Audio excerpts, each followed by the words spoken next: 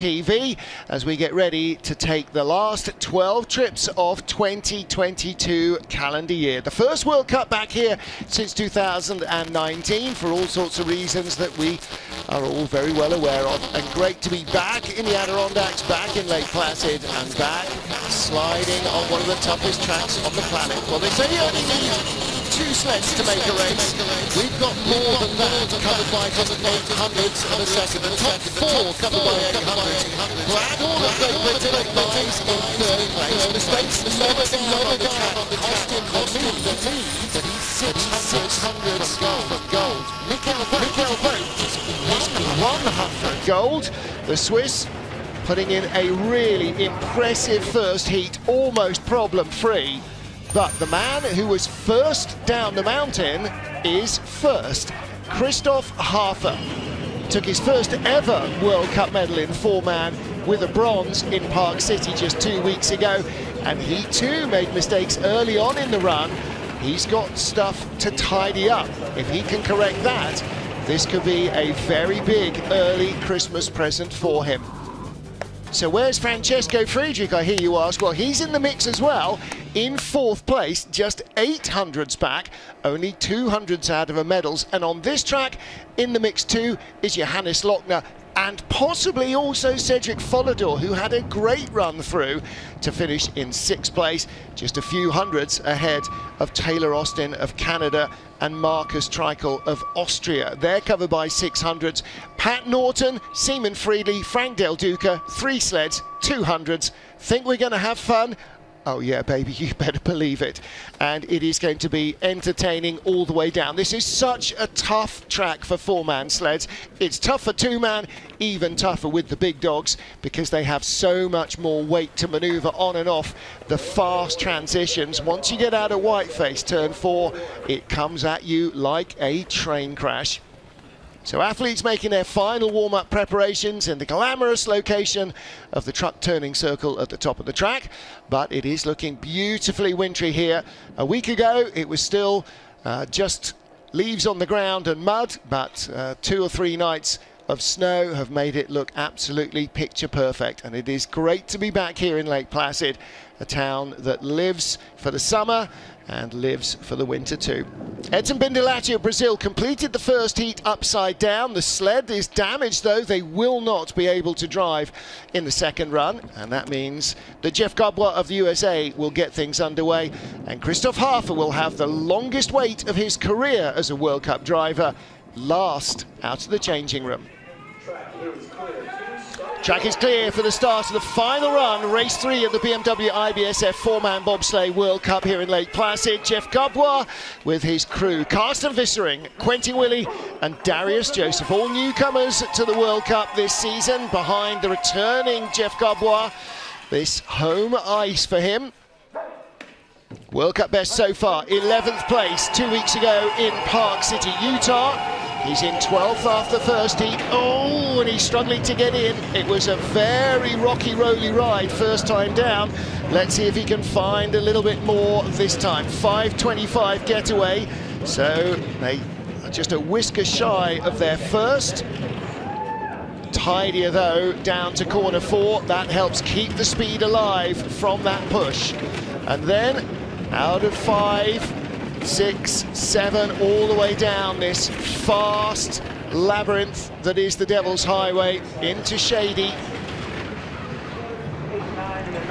Well, it's looking pretty good down through the lower labyrinth. Let's see how he gets through the chicane. Decent speed, not a bad line, didn't hit too much on the way through. Over 81 miles an hour at this stage already. And a good run through the 3-corner heart at the bottom, then up through 20 to the line. 55.89, better than the 55.98 in the first heat. So 900ths of a second improvement, but still a little bit of a downcast look on the face of Jeff Gabwa. He knows there is more there. Knows the track well. Let's take a look at the load. He gets hooked up on the seat. Gets his feet caught around the D-rings, having to look down to see what it's caught on. Crew are loading behind him. Needs his hands on the D-rings as they exit the drive lines. Luckily, they got in quietly. And in the chicane, avoids the tag on the left, gets the tap on the right that sets him up for 17. He is our leader. We have 11 sleds to go. Frank Del Duca in 11th place with Adrian Adams, Martin Christopherson and Manio Mitchell on the back of the sled. They had problems loading in the first heat. Adrian Adams didn't slip off the bunk, but somehow didn't get cleanly into the sled either at 2. Let's hope that they are a little more relaxed getting in this time. Frank Del Duca 3,300s in hand over teammate Jeff Gadbois. World Cup best for him was also in Park City with a 7th, drops in nicely. That was a much tidier load, 5.12. The speed over the ice is the same, but the velocity should be so much better because there weren't bodies out in the airstream. Little skid into corner 3. That's where the luge track comes in from the second start there. Better speed than his teammate. The gap grows, 5,800s. This is looking good by Del Duca. He's definitely not pushing at 100% fitness, but he is driving nicely. These are really nice lines from Frank Del Duca. Comes out of 14 nicely through the chicane. 81.7 miles an hour. Nicely through the heart and across the line. He is going to be comfortably the leader. How much in front? 6,800ths of a second. Well, the final third of the track from Benham's Bend on down was pretty much level with Jeff Gadbois, but he'd made the advantage early on. 55-54 compared to 55-65 in the first heat. Nothing is ever perfect here, that's for sure, but that was better. We'll take a look at the load. They all get in neatly. Watch the man on the left of your screen, Adrian Adams. In fact, Adrian's at 3, so it's Martin Christopherson who was at 2 earlier. Not the way they're written down on our entry list, but it was Christopherson who loads from the driver's left of the sled, who had problems in the first heat. They all get in this time. Hey, congratulations to those inducted into the US IBSF Hall of Fame. It's an honor to share the ice with you guys. Congratulations. Now, there are a lot of those delighted to be joined by Steve Messler, who was inducted last night. He called the 2-man race with me yesterday. Simon Friedli, rookie Andrea Orsinger, Greg Jones and Andreas Haas next for Switzerland. 100th in hand over Frank Del Duca. And he will need a tidier run than his first. He gets in better than he did in the first heat as well. Boys are in and down, 5.15. Outstarted by the Americans. And Del Duca is not yet healthy. Little tap to square him up out of 3 into corner 4, white face. And then starting to plunge down the Devil's Highway. Look how quickly the sled whips by these cameras. Whoa, whoa, whoa. 8-9, not too clever. Out of 10, Shady 2, named after the old Shady corner on the old track. Out of 14, Benham's Bend, shooting the chicane. No, it's a mess, skidding on to 17. That'll cost him more time. Still going downhill here, but from 18, they start to climb up through corner 19 and then 20. And at the line, 2,100s back, 55.76. Now, Frank Del Duca, although he's a relatively new driver, does know the track. Simon Friedli, also a relatively new driver, sliding now in the front seat for 4 years. But he does not know this track, has not driven here before, so not surprising that he dropped 1,200s on that run. There's a good indication of when the sled comes off and you need it to be going in the opposite direction to the way it wants to. The front and the back argue with the driver. Well, he didn't panic in the chicane, but watch him going away here. Taps the chicane, and the second tap puts him into a sideways skid going into 17. Lots to learn about this track, and that remains the case for Simon Friedli. Frank Del Duca leads for the USA from Simon Friedli and Jeff Gadbois. 4th sled on ice, final heat of 2022, the calendar year for four-man bobsleigh. Rookie Pat Norton with Ashley William, David Cachero and Sean Fraser in the sled.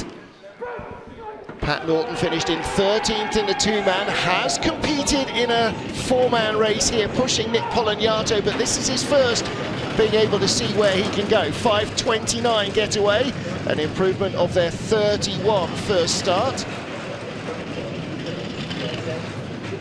So 1500s behind as they sit down. They will need to find more speed on the ice because they're not getting it at the start. Del Duca's lead grows. Pat Norton, first drive here as a rookie pilot.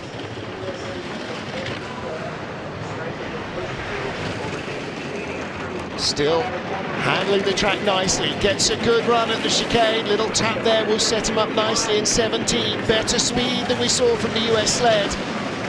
Frank Del Duca still half a second back, I beg your pardon, Pat Norton still half a second back from Frank Del Duca. Del Duca and his crew stay in the leader's box.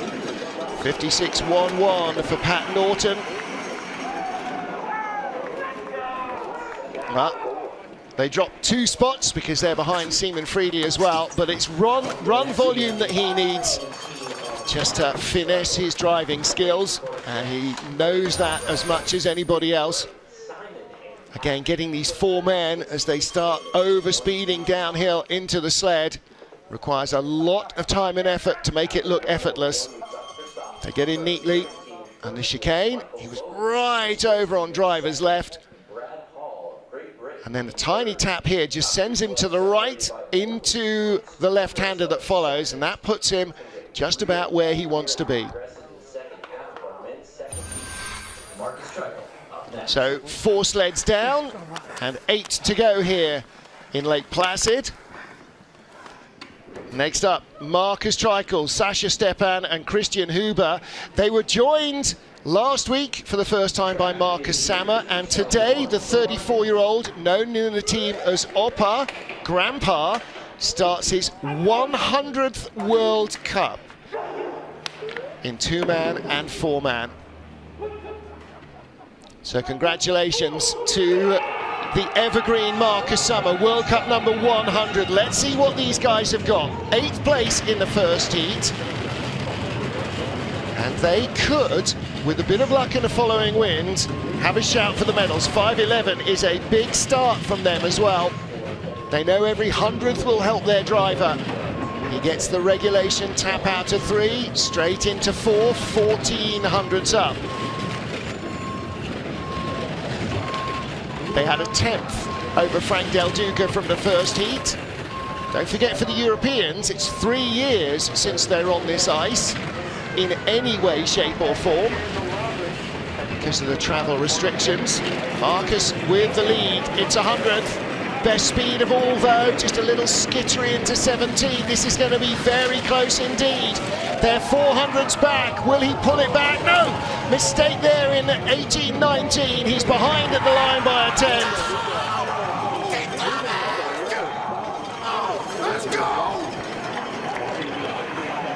Disappointing, I'm afraid, for Marcus Treichel and the crew, but you could see Frank Del Duca and his boys very happy with that. They will be no worse than 8th. They've picked off another one. Well, here in the chicane, comes down on driver's right, but the sled is already moving to the left. Then he takes the tiniest little nudge there, breaks into a skid, and that puts him crossed up into 17. So he has to work hard for it there. And then here, brings it down early, hits the short wall before 18, before 19, and then, yeah, Frank Del Duca and his boys, Adrian Adams, going ballistic there. Well, not the luckiest 100th run for Marcus Sammer. There's Marcus Treichel. Great to see Sammer back in the sled, though. There he is. Frank Del Duca leads from Marcus Treichel and Seaman Friedli. 5 down, 7 to go. Taylor Austin of Canada next up with Cyrus Gray, Shaquille Murray-Lawrence and Mathieu Gosselin, the new entry to the team this season.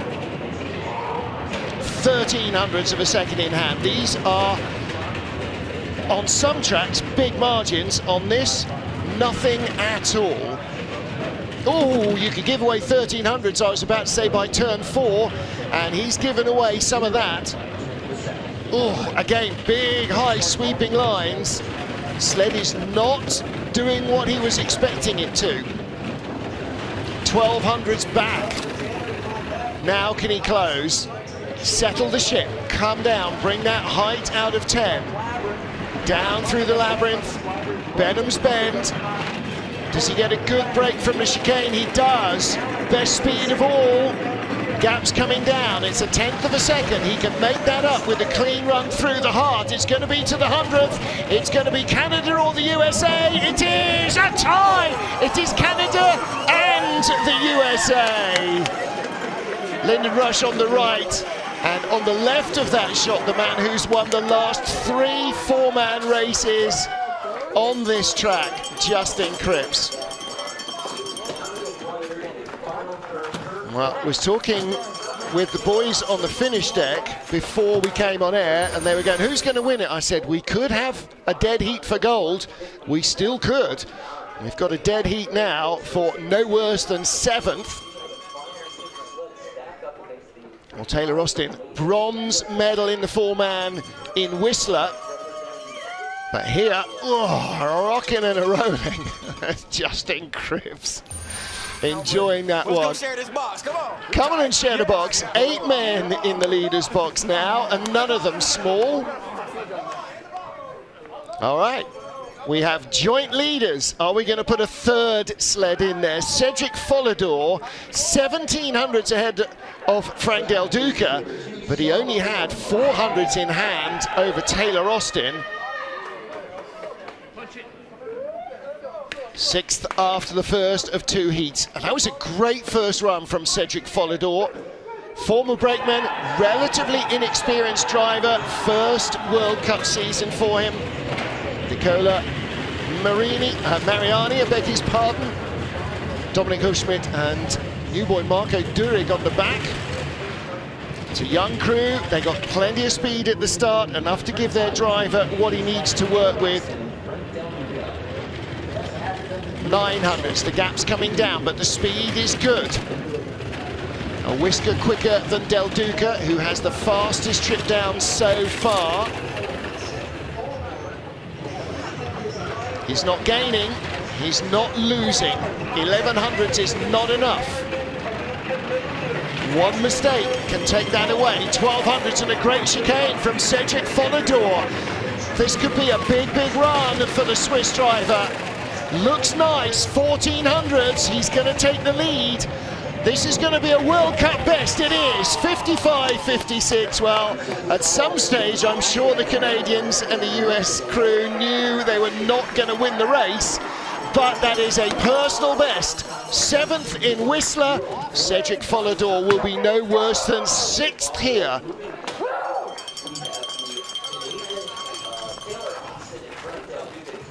Seventh in Whistler, 8th in Park City, at least 6th here. That's a good run from Cedric Follador. Little bit of height there, didn't panic. And look at this. Now, when you've got no knowledge of the track, and he's got no knowledge, he's done 6 runs in total in training and 2 more in the 2-man yesterday. So 8 trips, 9 trips. This is trip number 10. If you get the chicane straight, it is more luck than judgment at that stage, but 2 consistent runs from Cedric Follador, just 800ths of a second difference between them. Now then, Cedric Follador leads. 3600ths separated him from the lead in the first heat, but 1400ths separated Hansi Lochner from the lead, and he's 5th. 2200ths in hand over the Swiss. Wasn't feeling the love for the 4-man at all in training. Won the 2-man yesterday with 2 quite wild rides. Let's see what he's got for the final run before Christmas. 5:04 is a fraction quicker. Nice exit. 3600s is out another 10th. He can win gold from 1400s back on this track. He really can. This just needs to be really good. The speed's not great at Shady 2. 4700s, the increments have stalled. He's not gaining any more time. 4600s, he's losing time now to the guys that will come behind him. Oh, little nudge away. Having to rescue that in the heart is not great. And across the line, he'll take the lead, but still 4 to go. 55.42, the first man to go quicker, I think, than Frank Del Duca. He is indeed. Frank's trip a 55.54, Hansi a 55.42. And Johannes Lochner, last time we were here, was racing. He took silver behind Justin Kripsen ahead of Francesco Friedrich in the last World Cup race here in 2019.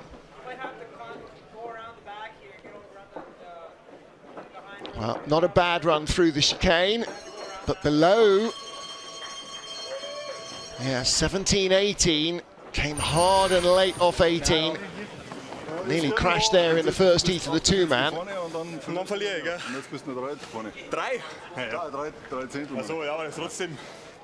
So here we go. We've got 4 to go. Lochner leads by 3600s. Who takes the medals? Francesco Friedrich is always a good bet, but he has never won a 4-man race here. Francesco has 1 bronze medal in World Cup starts on this track. And he's been coming here since the World Championships in 2012. Is this the day where he really turns his fortunes round? 5.06, they're not hanging around, are they? Felix Straub on the back of the sled, new boy in the field, 200-meter relay world champion 2021. He's on the back of the handles, back handles, 200s up on Johannes Lochner. Francesco needs a good run. Better speed than Lochner here, out of Shady 2. Here we go.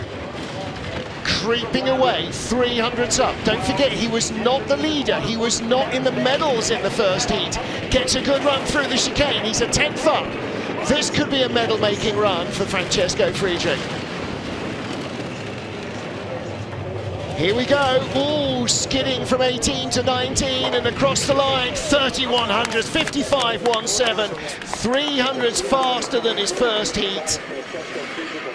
That's an important run. You just saw the little clenched fist there from Francesco. That was better. That was definitely better. So he leads with 3 to come. Who gives away a medal? You don't normally have to give one away to Francesco Friedrich. He normally comes grabbing them. Nice load from the driver, nice load from the crew. Man on the back. Felix Straub remembered the brake handles this time immediately. Gets the tap. Driver's left coming out of the chicane. Sets him up to 17.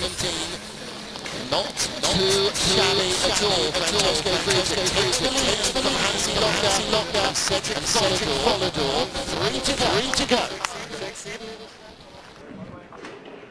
Brad Hall for Great Britain, Aaron Gulliver, Taylor Lawrence, Greg Cackett. They lie in 3rd place. 200s advantage over Francesco Friedrich, the current leader from Heat 1, and only 600s away from the lead. It's been a good start to the season for Brad Hall. Silver in Whistler, 4th in Park City. He's taken medals with the 2-man as well. Let's see if he can keep himself in the medals here.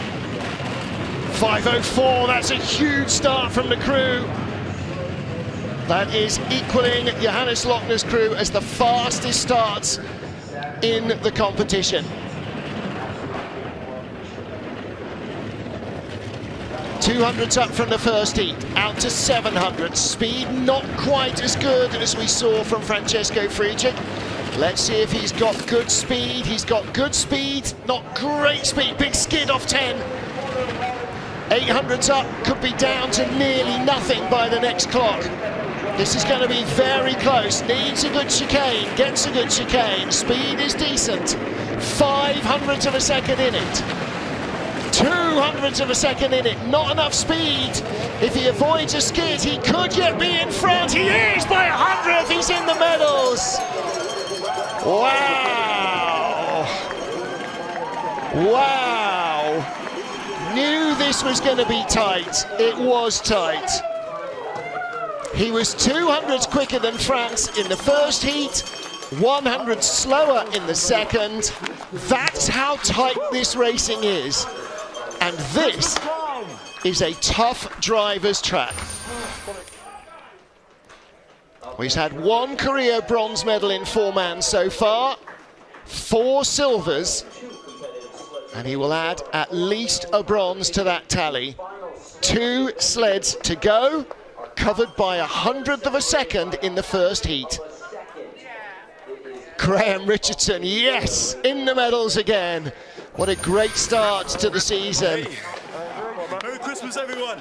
Merry Christmas to you, Brad, as well. And Francesco, as always, first to offer congratulations. So what about this then? Mikel Vogt, Cyril Bieri, Alan Nusa and Sandro Michel. 4th place in Whistler, tantalisingly close to the medals. Mikel Vogt nearly led here by 100th. He trailed. His advantage over Brad Hall, 500ths. This is effectively a dead heat. Oh, one run takes it. A disaster. A loading nightmare. And that is the medal gone, I'm afraid.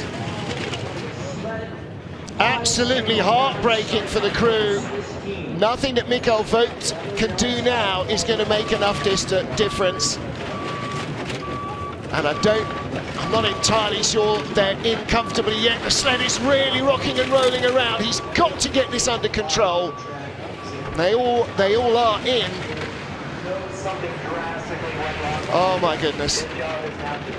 Well, we talk so often about how hard it is to get 4 huge athletes at maximum speed into these tiny sleds. And that showed exactly how hard it can get. Mikel Vogt drove his heart out to try and rescue it. 56.49. That is the one that got away.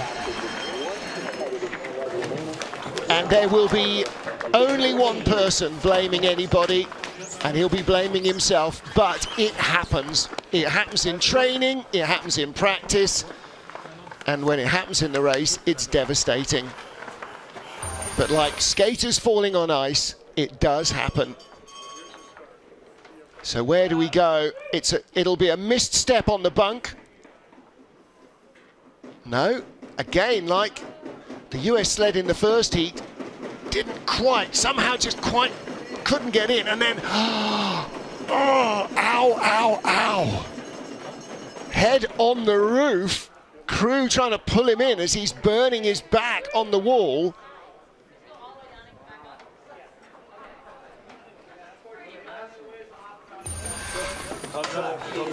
It's tough, it is tough, but it happens, and it happens to everybody, and everybody knows it.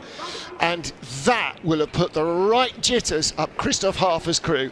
Mikel Salzer at 2, the returning Kevin Corona, who hasn't slid since the World Championships, with Nico Walter in 2021 and Tobias Schneider. This is for gold, 5:11 getaway. They must beat Brad Hall here. They only had 600s from the first heat, but they start 700 slower. Hafer has to drive to gold. Brad Hall, Francesco Friedrich, Johannes Lochner, that's the top 3.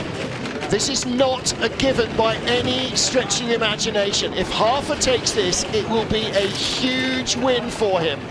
900s, it's doable. He is behind, but he's still in the medals as of now. Good chicane, not bad. 1100s. He's going to have to do something extra special in the heart to take it. It's not happening for Christoph Harfer. It's going to be gold for Brad Hall, his first career four-man victory. Harfer takes bronze, Friedrich the silver, but Brad Hall, Aaron Gulliver, Taylor Lawrence and Greg Cackett win gold. Merry Christmas, boys. And Christoph Harfer, close, but another career bronze, his second in 3 races. Great stuff from Christoph Harfer. Well, the last time I saw Kevin Corona, he was in floods after the World Championships when Nico Walter announced that he was retiring. And now he is in the medals with a whole new team and a brand new driver. And Christoph Harfer, barring a couple of tiny errors, could have taken his first career gold. Greg Cackett, look at him, hands on head, can't believe it. And Brad Hall takes victory. And Francesco Friedrich there, high-fiving everybody and congratulating and commiserating, still goes winless here in Lake Placid. Victory for Brad Hall of Great Britain. And the last British four-man gold was also in a World Cup race in North America. And that was the now retired Lamindine claiming victory in Whistler. So Brad Hall takes it. Merry Christmas, everyone. Hey! There they are. Christmas. Big T on the left, new boy Aaron Gulliver on the right-hand side. Well, none of his teammates know what it's like to win a four-man gold at the World Cup either, but now they've all shared that together. 100, that's how tight this is. And Francesco Friedrich will have to keep coming back because this track continues to taunt him. Christoph Harfer in 3rd, Johannes Lochner in 4th. Great run from Cedric Follador for 5th and Taylor Austin for 6th position. And disappointment for Edson Bindilati and also for Michael Vogt and his crew after what could have been a great run. 2nd in the first heat, and that missed load cost them a medal and dropped them to the tail of the top 10.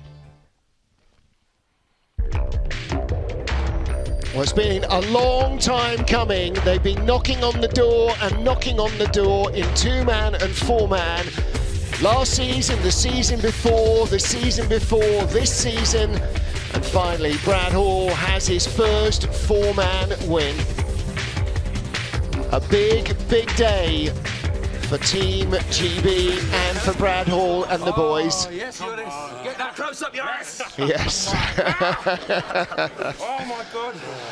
Well, there you go, and that is it for 2022. That is it for Lake Placid. Francesco Friedrich leads the World Cup standings, still from Brad Hall and Hansi Lochner. Taylor Austin up to 4th ahead of Michael Vogt, and he drops down to 6th as Marcus Treichel also ties him, but with a better result record. He has that 5th place. Cedric Follador in 6th. Swiss bobsledding has really been working well here in North America, and so too have the Germans and the Brits.